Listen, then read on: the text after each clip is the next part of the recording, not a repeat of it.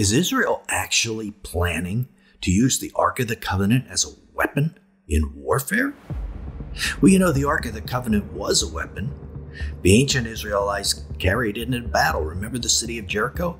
Well, members of the Israeli parliament, or Knesset, planned to have the armed forces carry the Ark into battle again in their current Middle East war.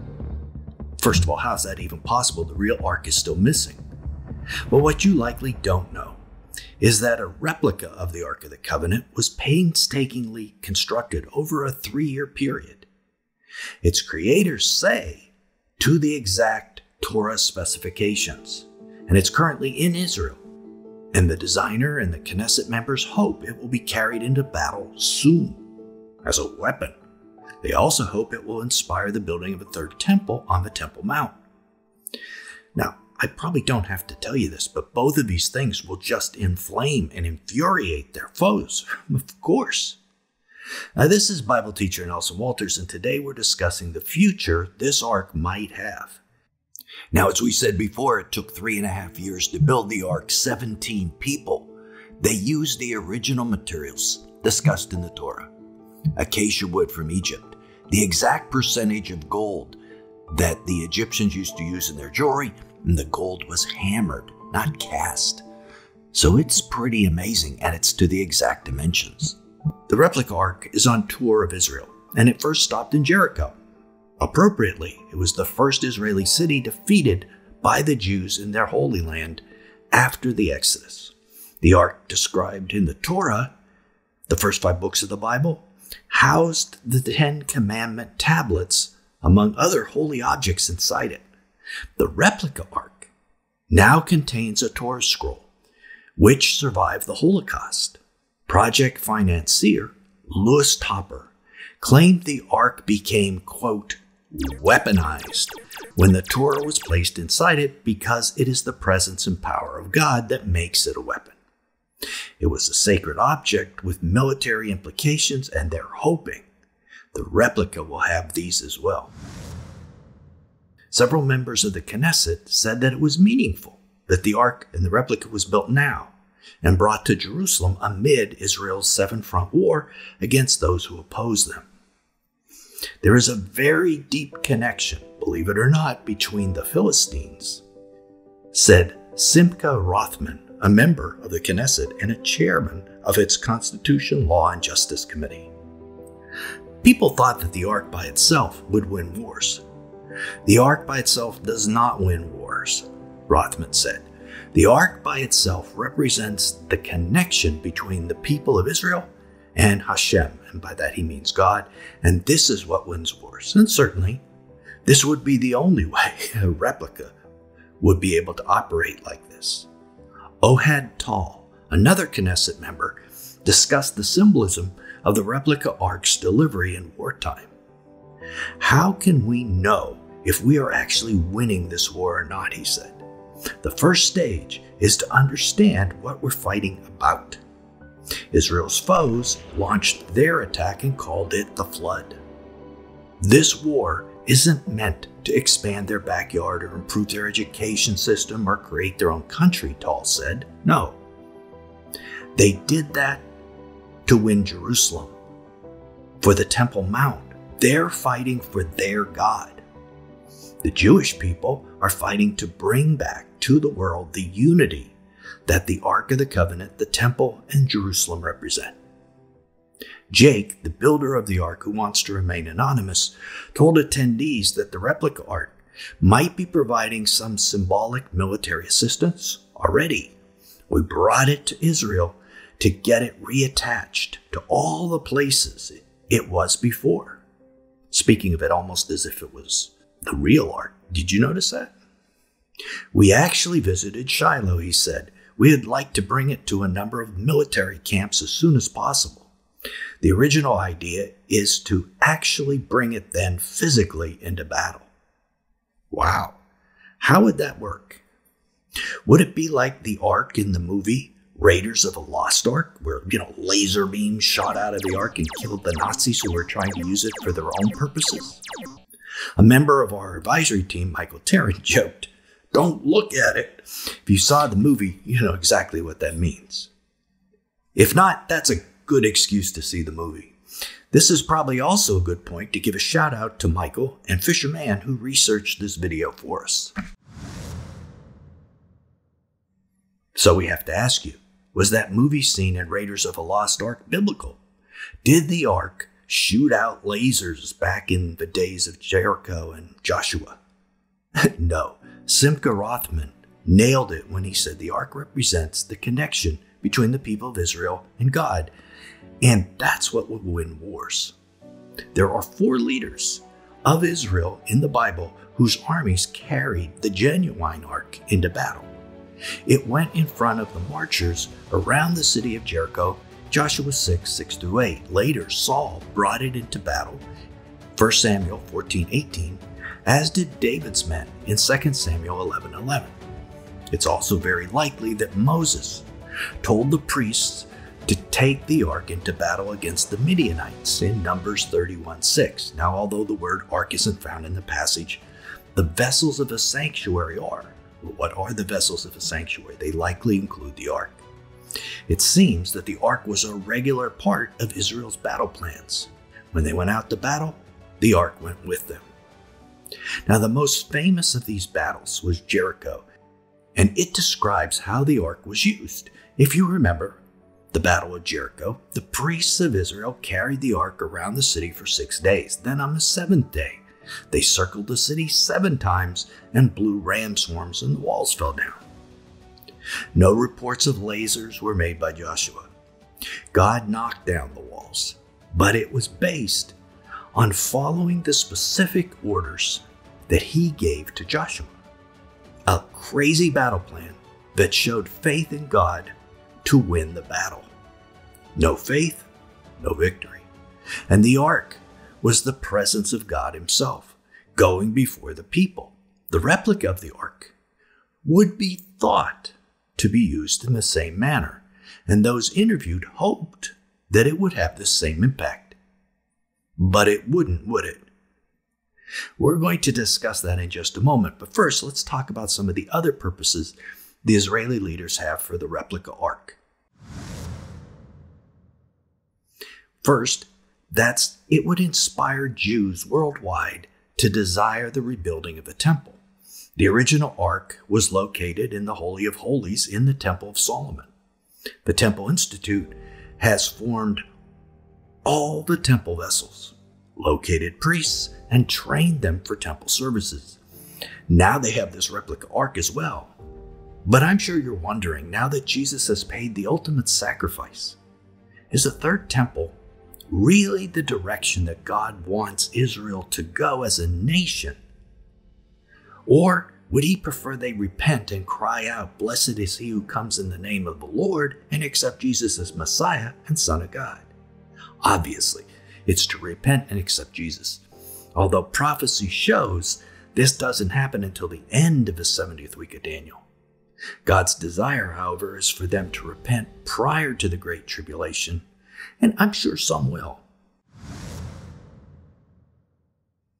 Now that brings us to the third use for the ark. And to me, it's quite controversial. Completion of the project and the replica's delivery to Jerusalem has a very special significance to its creator, Jake, the builder of the ark. Here's what he said. What the ark represents is the fact that the covenant is still valid. It was never abrogated, and the covenant is still strong, he told the attendees. God's commitment to his people is as strong as it was 3,500 years ago when the ark was first built. It should be a weapon that walks in front of the army. We truly believe that it should be both a weapon and inspirational too. End of quote. What covenant is Jake talking about? If he's talking about the Abrahamic covenant, then maybe there's truth in what he says. But what about the Mosaic covenant? It makes a huge difference which one he's talking about. The Abrahamic is the eternal covenant between God and the people of Israel that they will inherit the land from the Nile to the Euphrates. But does the replica ark carried before the army represent that covenant? Jake, like many other unbelieving Jews, hasn't read the New Testament and seen that it is actually Jesus, who he would call Yeshua, would win the final war and give the land then to those who repent and cry out to him as Messiah and Son of God. The covenant is eternal, but has nothing to do with the ark going before the army. Perhaps Jake was speaking, though, of the Mosaic covenant, signifying that the Israelis are God's people. Notice, he said it was never revoked. That is, of course, what the New Testament says did happen, that a new covenant is now in place. The Mosaic covenant made on Mount Sinai is no longer valid. It has been replaced by the new covenant in Jesus' blood shed on the cross. Look at how Paul describes the people of God in Romans 11:17 through 24. He describes them as an olive tree. But if some of the branches were broken off, that's the unbelieving Jews, and you, that is the Gentiles, although a wild olive shoot, were grafted in among the others, and now share in the nourishing root of the olive tree. They were broken off because of their unbelief. How much more will these, the natural branches, be grafted back in to their own olive tree? From that, it's pretty obvious that for the present time, unbelieving Israel is broken off from the people of God until they repent and cry out to Jesus. So as a weapon, this replica ark is not weaponized by the placement of a Torah scroll within it. It's missing the heart of the Torah, Yeshua HaMashiach. It takes faith in Jesus to unleash the power of God. Worshiping the Father without the Son isn't worshiping God at all. It's not worshiping him in his fullness. Look what the Apostle John says. 1 John 2:22 through 23. Who is the liar but he who denies that Jesus is the Christ? This is the Antichrist, he who denies the Father and the Son. No one who denies the Son has the Father. Whoever confesses the Son has the Father also. It's a very critical understanding that many Christians miss. Yes, God loves the Jewish people, and so do I. And he has an awesome future planned for the remnant. And he will fight for them when the time is right. And that's when they cry out. However, they're not believers right now and are currently opposed to the will and plan of God. The Ark of the Covenant represents the presence of God, Father, Son, and Spirit. So the replica, not representing him in his fullness, is in some ways blasphemous, no matter how exact in its design and materials it is. But what might be the future of this replica? Well, we don't know for sure because the replica ark isn't found in Scripture, but we can speculate. Using the ark in battle, as we said at the beginning, will infuriate Israel's enemies, most of whom worship Allah.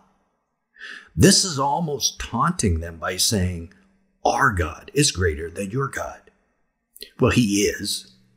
But remember, Israel is not currently walking in faith in Jesus. So I can imagine a scenario where near the midpoint of the tribulation, the Antichrist army invades Israel and Jerusalem, as Scripture tells us. I could imagine the Israeli army in its desperation carrying this replica ark into battle, assuming that it might have some power. However, as Scripture foretells, the Antichrist wins at the midpoint, possibly seizing this replica ark. Now, Satan has always desired to capture the holy items from God's temple, just as the Babylonians did and the Romans did in their invasions of Jerusalem in 70 AD and 605 BC. So if that happens, which I think it actually would, if they carried that into battle, how would the Antichrist use this spoil of battle? We know the Ark of the Covenant was God's throne on earth. We also know the Antichrist will sit enthroned in the temple of God at the midpoint of the tribulation. What would be the appropriate place for him to sit? Well, on the ark, right? On God's throne. And this particular ark is of the exact dimensions of the original ark. That's important because under the dome of the rock, there's something called the foundation stone. And in that foundation stone is a notch where the original ark was made to sit. So this ark should probably fit exactly into that original dimension. It could be the real ark if God permits it to be found, or now this replica exists. It might be more likely that he sits on the replica. If the Antichrist does this in 2028 at the midpoint, what greater way would he have to indicate that he was victorious over God and Israel than to take the symbol of God's presence and sit on it in the temple?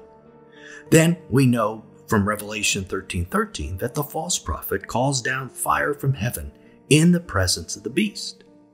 Now, when Solomon first placed the ark in the temple, as per 2 Chronicles 7:1, fire fell from heaven at that time.